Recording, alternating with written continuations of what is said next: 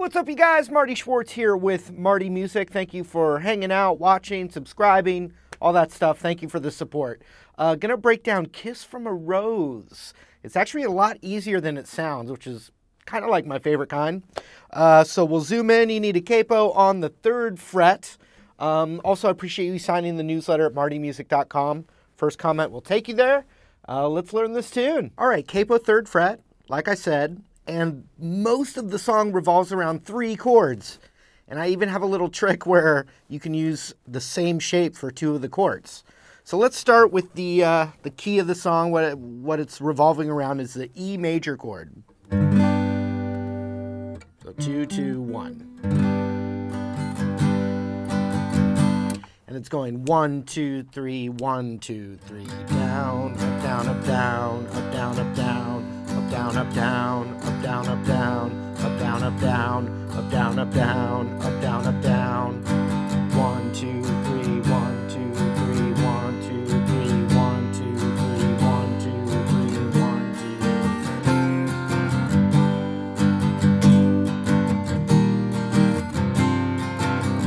2. So check this out. We got the E major chord. The next chord is a C major 7 is what we would call it.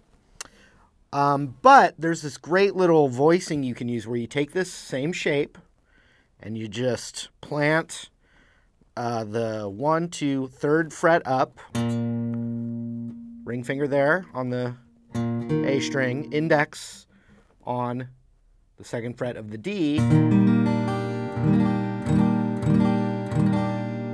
and that is a C major 7 chord, but with a G in the bass. So it's like a slash chord, but it works really well. It gives you that moody sound that you want, especially if you're, playing it by yourself. And you don't even have to change the shape of your hand. So E, C major 7, but this new, easy but fancy chord. Then we need to go over to a D chord. But with the capo, I kind of think it sounds better with the middle finger off, or to not play it, mute it.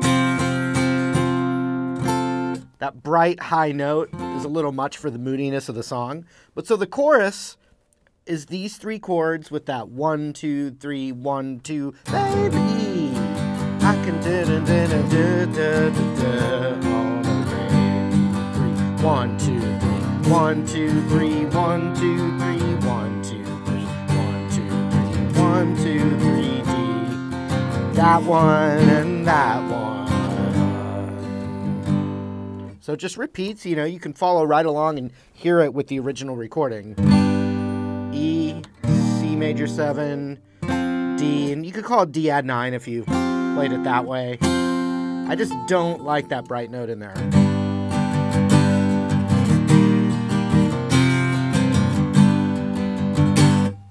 Now, there's a cool part that I'm going to show you near the end of the lesson because it's more advanced.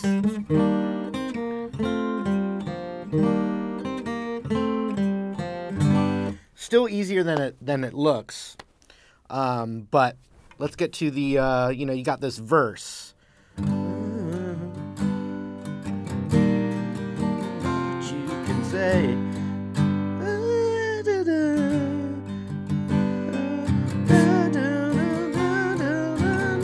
Not going to be able to even come close to humming the melodies here. It's great vocal performance. But what you have is you have this E, C major 7, D, E, D, D, D. So it's an extra count on the second one. So 1, 2, 3, 1, 2, 3, 1, 2, 3, 1, 2, 3, 1, 2, 3, 1, 2, 3, 1, 2, 3, 1, 2, 3, 1, 2,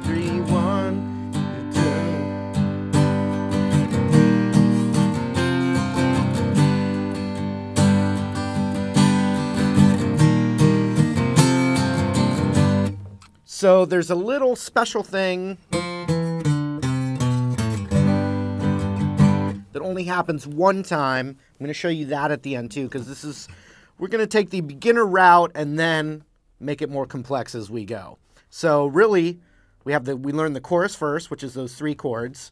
The verse is the 3 chords as well, but it just holds for that when he goes. I'm not even gonna try. Extra 1, 2, 3, 4. And so then there's this when it snows. So there's this little pre-chorus that happens where it's an E major to E minor, and then you just do those C to D, C, and I hope you understand that I'm calling this C. So my C to D, C to D, then the E, baby, you know.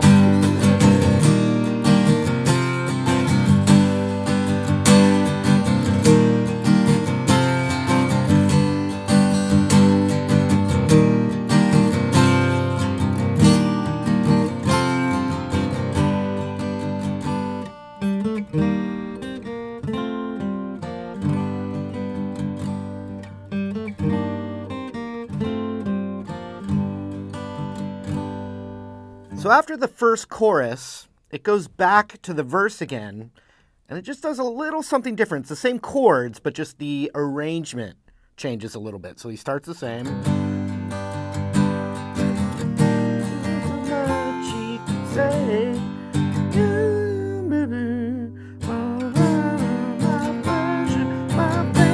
Break, hey, hey, you know, a little vocal thing. He goes, hey, C, D, E, and then that same thing again.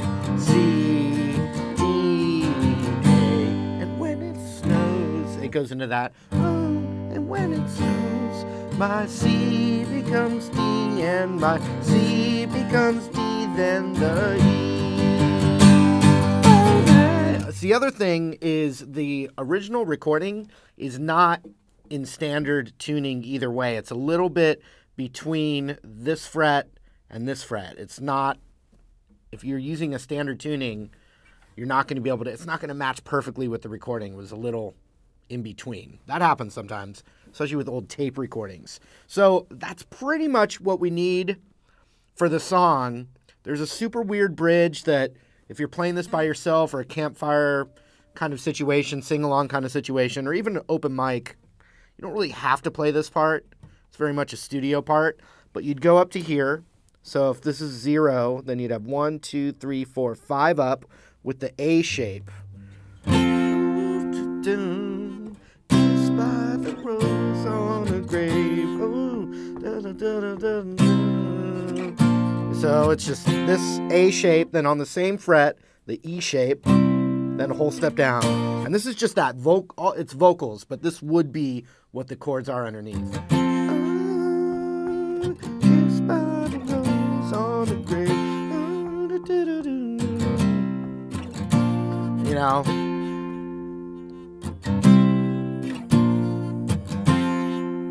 But it feels really good when you go back to the E.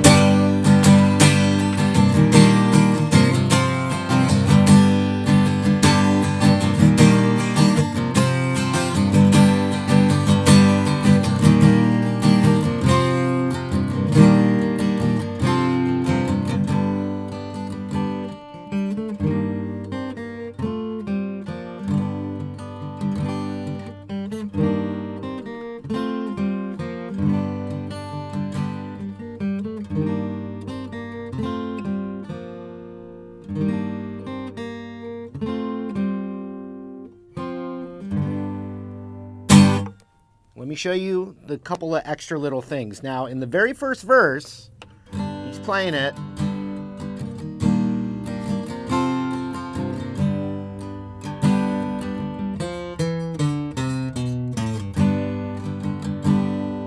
Just a little weird thing that happens. So it's just going down the scale. It's open D, 3, 5, 3 on the A, open, same thing on the E, into that E chord.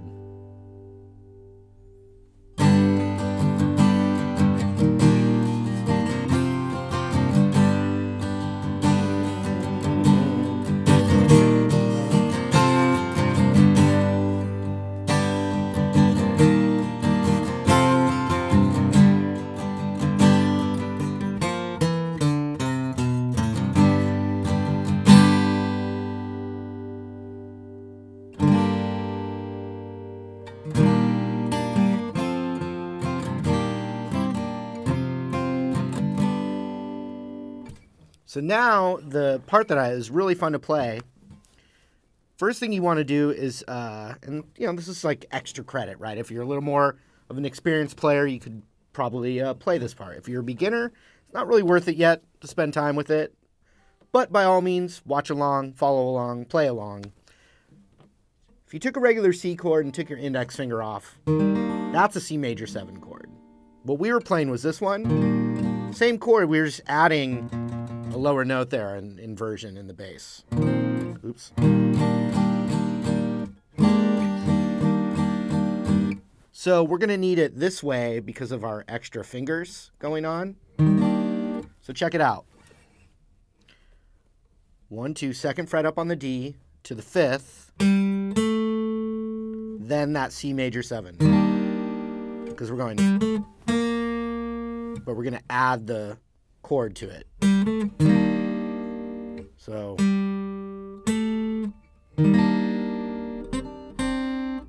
and then we add the 2nd fret of that G. Check it out.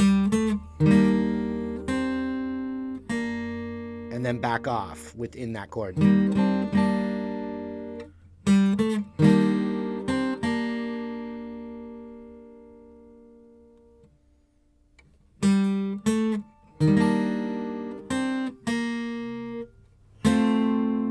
Now what I'm doing here is I'm playing a D major chord, but the inversion with this F sharp in the bass.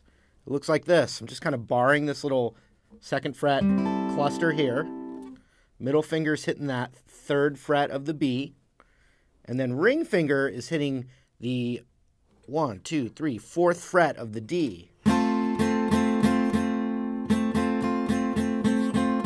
So when you put that together,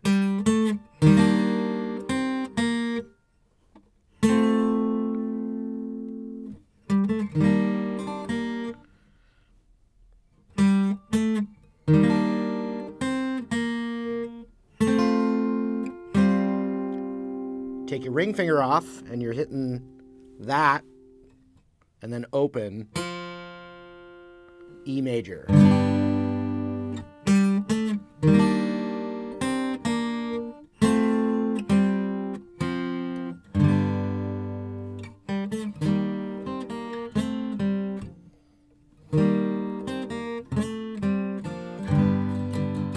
And you can add it anytime you want, but it's that little musical intro. And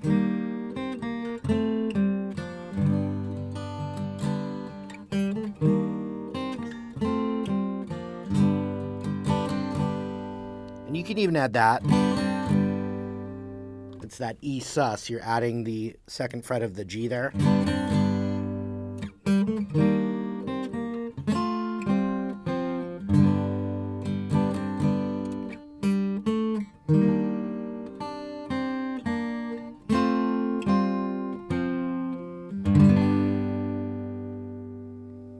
All right, there it was. Thanks again for hanging out. If you haven't yet, I appreciate you subscribing here to Marty Music. You can leave your requests in the comments below. And like I said before, I appreciate you signing the newsletter at martymusic.com. Hope to see you again real soon. See you later.